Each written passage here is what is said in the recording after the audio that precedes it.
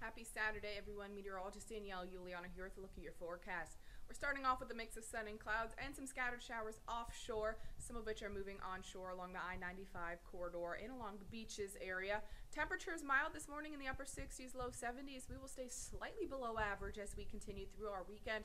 Temperatures today only in the mid to low 80s. We're looking at a high around 83 degrees. With that in mind, if you're heading out to the beaches, there is a moderate rip current risk. And remember, you may be dodging some showers and storms, so please stay weather aware. Download the Weather Authority app, put on the geolocation so you know when it's going to be storming in your area.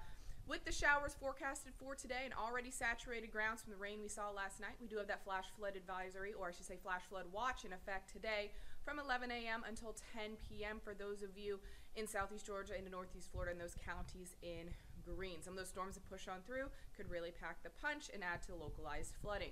Rain sticks with us through the weekend into the beginning of the week before we dry things out Tuesday and head into a warmer and drier end of the 7-day stretch. Again, I'm meteorologist Danielle Juliano, and hope you guys have a good Saturday.